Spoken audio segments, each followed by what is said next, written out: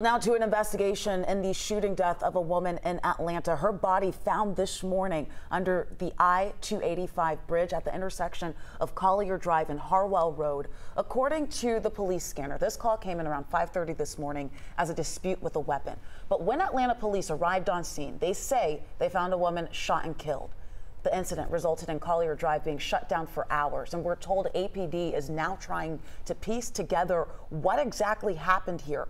So far, they are not releasing the identity of the